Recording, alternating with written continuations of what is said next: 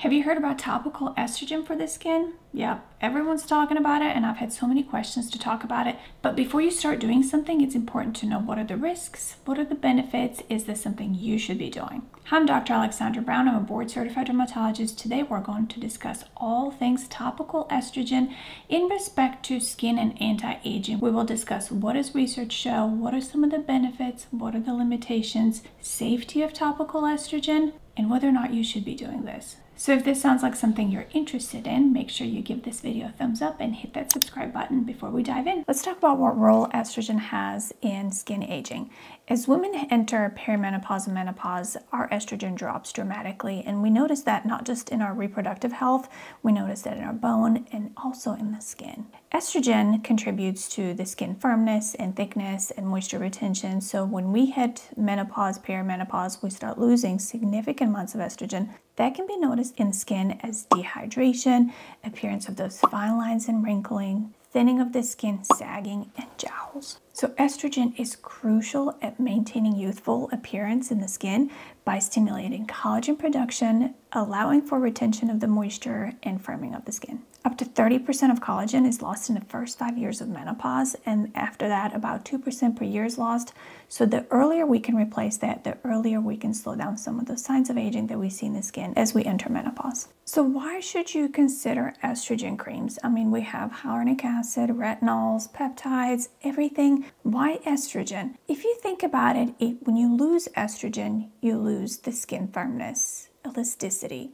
So why not replace what you've lost? For women experiencing hormonal changes and experiencing estrogen loss, replacing estrogen topically may just be the thing to get the skin firmness and get the healthy looking skin that you used to have. When applied topically, estrogen will help stimulate collagen production, increase moisture retention, and give that youthful skin appearance. Studies have shown that application of topical estrogen can improve skin firmness, decrease appearance of wrinkles, and improve skin hydration. So how do estrogen creams work? Number one, they increase collagen production and help with hydration. Estrogen directly impacts collagen production, which is why as we lose estrogen, we notice thinning and wrinkling of the skin. This is very noticeable, probably in the early perimenopause, definitely during menopause. According to a 1996 study from University of Vienna, perimenopausal women who applied estrogen topically for 6 months saw a significant improvement in elasticity and firmness, with wrinkles becoming less deep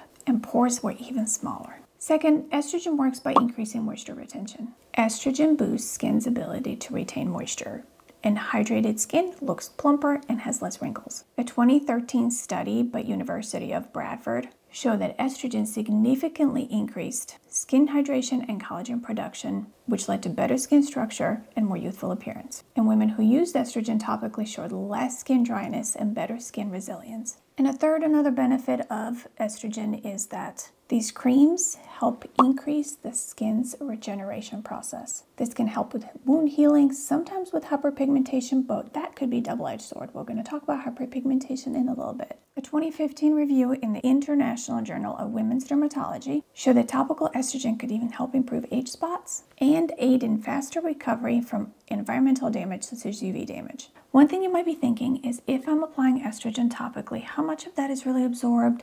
Is that going to increase risk of breast cancer or other hormonally mediated cancers? And studies were done to show that that's really not the case. The amount of estrogen that's absorbed through topical application is very minimal. That being said, this is something that before you start topical estrogen, you definitely need to discuss with your primary care physician, your gynecologist, or your oncologist. This is especially the case if you have history of hormonally sensitive or hormonally responsive cancers. Another possible side effect of topical estrogen application is increased hyperpigmentation. And you might say, well, you just said it can improve hyperpigmentation. And I did. There's a big difference between age spots and melasma. Age spots are just little sun perfectly shaped individual spots on sun-exposed sites, and topical application of estrogen may actually help improve appearance of those. But if you suffer from melasma, there is a chance that topical application of estrogen may worsen your melasma. Melasma is a little bit different. You can distinguish melasma from the age spots by looking for certain patterns. So melasma typically has more broad patches, and this is more prominent on certain areas of the face. One pattern of melasma is the forehead and the cheeks. Another pattern could be the cheeks and the jawline, or it can also show up in the upper lip. So if you are considering starting topical estrogen and you have a history of hyperpigmentation and you're not sure if these are just brown patches from the sun or if this is really melasma, make sure you check with your board certified dermatologist prior to starting topical estrogen cream. So now that you know the benefits and you know some of the risks, who should be on topical estrogen? Who's this appropriate for? If you're in your 20s and 30s and you're trying to slow down the aging process, this is not your jam. This is really for women who are experiencing aging side effects or aging signs in their skin due to deficiency of estrogen. These are things that you may want to consider talking to your gynecologist to be diagnosed as perimenopausal or menopausal prior to the replacement. If you're somebody who is in their 30s and you are not experiencing any perimenopausal or menopausal symptoms, this is probably not ideal. To tackle brown spots at a younger age, we have retinols, tinted sunscreens, azelaic acid, other topicals that are proven to be safe and effective. Topical estrogen should be reserved for those who are experiencing deficiency of estrogen systemically and should always be discussed with a physician prior to starting replacement. As someone who's entering perimenopause myself, I really hope we get more research on this. I think better and bigger studies are needed before everyone is routinely placed on